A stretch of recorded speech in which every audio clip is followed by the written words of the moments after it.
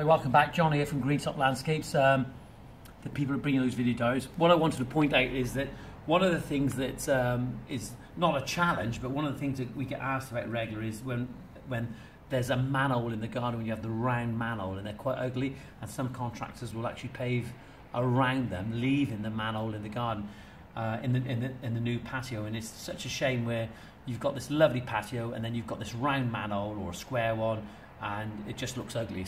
It's almost like a spot on your face. It doesn't look good at all.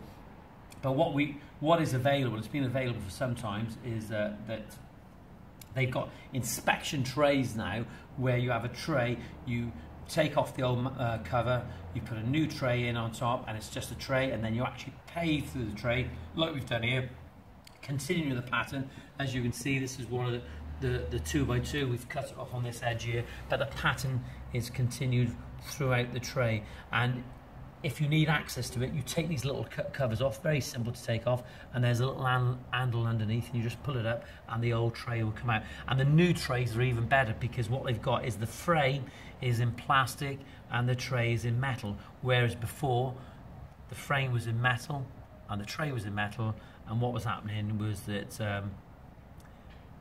it was rusting. There was water going through. When you have metal touching metal, it wasn't very good. Now you've got a plastic frame, so it works better. They're improving these methods all the time. So that's the way to deal with a manhole that is quite unsightly in your patio.